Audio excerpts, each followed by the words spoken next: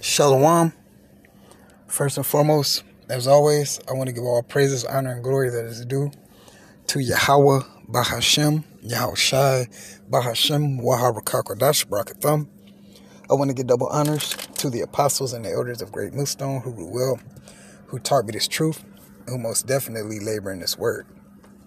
I also want to give a sincere peace, blessings, and salutations to all you Akim across the four corners of the globe that are out here pushing this gospel, which is the good news in our truthfulness and sincerity.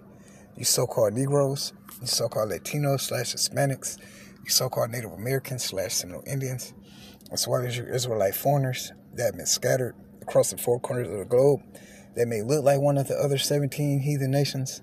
But if you go back to the seed of a so-called Negro, a so-called Latino / Hispanic, a so-called Seminole, so-called Native American / Seminole Indian, then you are in fact and indeed an Israelite if you can perceive it through the spirit. As well as I want to give peace and blessings to the Akwaf, which are the sisters that believe upon the name of the Lord Yahweh and the name of his son Yahushai. As well as I want to give peace and blessings to the children that believe upon the name of the Lord Yahweh and the name of his son Yahushai. Alright, this is Brother Karatazah. I'm back with another video epistle, Lord willing. It's edifying to those of you who may come across it. Okay, so what this lesson is going to be about is that the Heavenly Father, Yahweh, is all about revenge. Alright, he's all about recompense. Alright, in a righteous way, right? Alright, he's all about righteous indignation. Okay, so the first scripture that we're going to get, this is going to be the book of Jeremiah, chapter 30. And matter of fact, we'll start up. This is going to be the book of Jeremiah. The point is in verse 16. We'll start at verse 12. Man, we could keep going. You know what? I'm going to just start at verse 11, but we're going to read on down because the point is in verse 16, all right? For I am with thee, saith the Lord, Yahweh, to save thee. Though I make a full end of all nations, whither I have scattered thee, all right? The nation of Israel was scattered. Yet will I not make a full end of thee, because he has a remnant, he has an elect. But I will correct thee in measure, and will not leave thee altogether unpunished. Hell no, the Lord Yahweh Bashem Yahushai, he gets off in that ass, all right? For thus saith the Lord, Yahweh, thy bruise is incurable, and thy wound is grievous. There is none to plead thy cause, that thou mayest be bound up. Thou hast no healing medicines, right? We can't run to none of these nations, even though we treated them like they were our lovers, as we're going to continue to find out. Verse 13, there is none to plead thy cause, that thou mayest be bound up. Thou hast no healing medicines. All thy lovers have forgotten thee. They seek thee not. Yep, all these nations whose idols we worship, whose gods we worship, who we turned our back on, we turned our face to the Heavenly Father, we turned our back to the Heavenly Father, Yahweh Bashem Yahushai. Hey, they ain't doing shit for us. For I have wounded thee with the wound of an enemy, with the chastisement of a cruel one. For the multitude of thine iniquity, which is wickedness upon wickedness, sin upon sin, because thy sins were increased. Why criest thou for thine affliction? Thy sorrow is incurable for the multitude of thy iniquity, because thy sins were increased. I have done these things unto thee. That's why we're in the situation that we're in. All right? Us so-called Negroes, Latinos, and Native Americans. Okay? Here's the point, verse 16. Therefore, all they that devour thee shall be devoured, and all these nations devoured us. And all thine adversaries, every one of them shall go into captivity. That's right. We had to go into captivity. You're going into captivity. All right. And they that spoil thee shall be a spoil. And all that prey upon thee will I give for a prey. And where us so-called Negroes, Latinos, and Native Americans are being preyed upon every second of the day. All right. Hey, all these nations are confederate against us. All right. So with that, we're going to grab some precepts on revenge. All right, the Lord paying back those. So the next precept we're going to go into the book of Colossians. All right, chapter 3, and we're going to grab verse 25. Oh, it didn't go to 25, but I clicked on it. But he that doeth wrong shall receive for the wrong which he have done. And there is no respect of persons. All right, so the Heavenly Father there's no respect of persons amongst the Israelites with the Heavenly Father, Yahweh Shemel Shai. There's no respect of persons, especially amongst these other nations. All right, so yeah, y'all gonna have to pay. Y'all gonna have to pay for what y'all did for the wrong, and y'all gonna receive for the wrong that you did to the nation of Israel. All right, so with that, let's go here into the book of Joel. All right. Joel chapter 3. All right. Matter of fact, I was going to go straight to the point, but we're going to start up a couple of verses. All right. Okay, you know what? Yeah. We'll just start at verse 1. This is Joel chapter 3 and verse 1. For behold, in those days and in that time, when I shall bring again the captivity of Judah and Jerusalem. All right. When it says I will bring again the captivity, that means he's going to release us from our punishment. I will also gather all nations and will bring them down into the valley of Jehoshaphat, Jehoshaphat.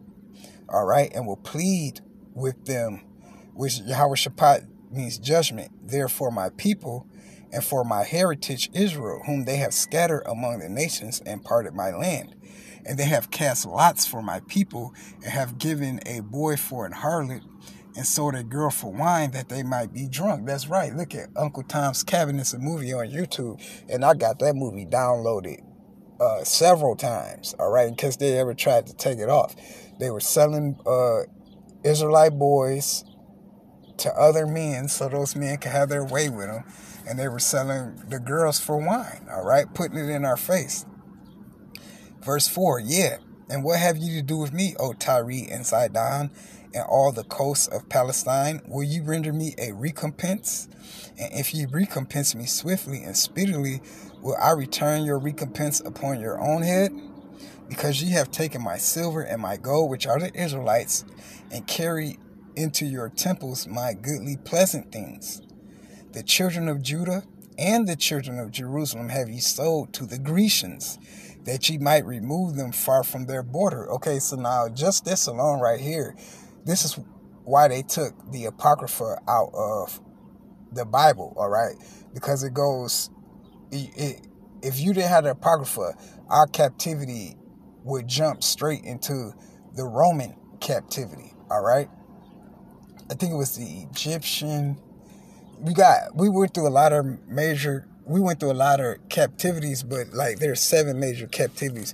You got the Egyptian, Assyrian, Babylonian, Grecian, Roman. Damn, I'm missing one, Salakia. But y'all get my drift. All right. So this proves that the Apocrypha is canon. All right. Because Esau took it out the Bible. All right. Just off that verse 6 of Joel chapter 3. Behold, I will raise them out of the place. Oh, I forgot the Medo-Persian captivity. Salakia about that. That would have. And then this final captivity. So we got the Salakia. We got the Egyptian, Assyrian, Babylonian, Medo-Persian, Grecian, Roman, and then this final captivity. Those are 7 major captivities. There we go. The water Yahweh Shemel Shai for bringing it back to my remembrance. All right. Behold, I will raise them, verse 7, out of the place whither ye have sold them, and will return your recompense upon your own head. And I will sell your sons and your daughters into the hand of the children of Judah, and they shall sell them to the Sabians, to a people far off, for the Lord Yahweh have spoken it. All right. So with that, let's go here, and we'll close out with this precept right here. We're going to go into the Apocrypha, to the book of 2nd Ezra, chapter 15, and we're going to read verses 56 through 58. All right. And it reads, like as thou hast done unto my chosen, the Israelites are the chosen, saith the Lord, even so shall the Most High Yahweh do unto thee, and shall deliver thee into mischief. Thy children shall die of hunger, and thou shalt fall through the sword. Thy cities shall be broken down, and all thine shall perish with the sword in the field. They that be in the mountains, all right, all you preppers, and you think you're going to hide out, shall die of hunger, and eat their own flesh, and drink their own blood, for very hunger of bread and thirst of water. So yeah, and this is just some points that I'm making of the Heavenly Father, how by Shem Yahweh's revenge. I can make a part 2 to this. But Lord willing, this lesson was edifying to those of you who come across it, the so-called white man, woman, child, as well as you other nations are going to have to pay for what you did to us. So with that, once again, I want to say, Call Hola Yahweh Bahashem Yahweh Bahashem Wahara Kakodash Barakatham. Once again, I want to give double honors to the apostles and the elders of Great Millstone who taught me this truth and who most definitely labor in this word. And once again, I want to give a sincere peace, blessing, and salutation to all you Akim across the 4 corners of the globe that are out here preaching this gospel, which is the good news in all truthfulness and sincerity. So with that, I want to say a ball, and shalom.